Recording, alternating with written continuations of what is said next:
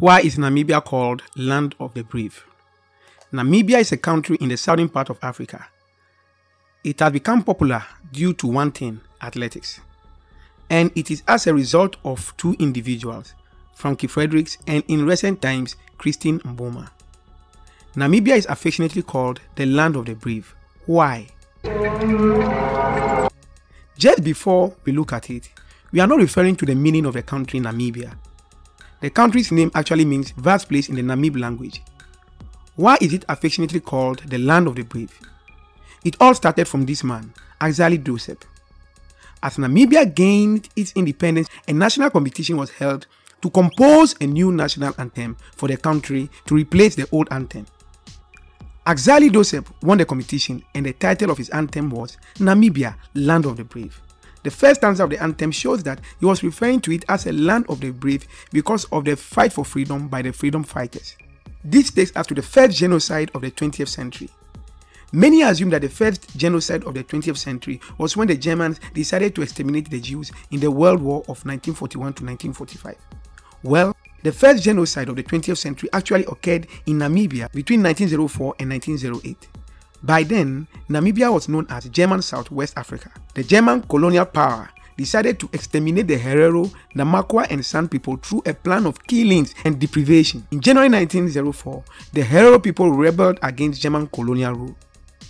They were led by Samuel Maharero. The Namakwa people also joined in the rebellion and they were led by Hendrik Witbooi. The German general Lothar von Trotha defeated the rebels in the Battle of Waterberg. He pushed them into the Omaheke Desert. The German forces never allowed them to come out of the desert. Most of them died from dehydration and starvation. The German forces lined up at the perimeter of the desert to kill anyone who tried to make his way out of the desert. The resultant mass imprisonment and degradation of the people led to even more deaths. It is estimated that up to 80% of the Herero people died in the genocide, and about 10,000 Namakwa people, representing about 50% of the population, also perished. The death toll of the San people was unknown. In fact, the German colonial power even sent some of the skulls of the dead to Germany to highlight its racial supremacy.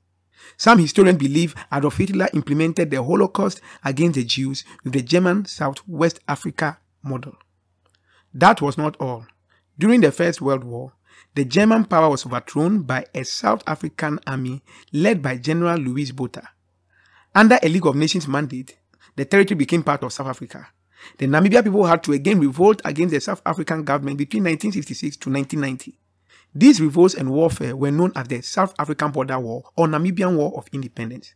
This confrontation led to some of the most brutal battles on the continent of Africa since World War II. It is estimated that about 24,000 people died in this war.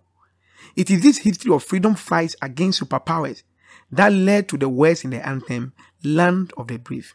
This phrase is what has caught up over the years, and that is why Namibia is dubbed Land of the Brave.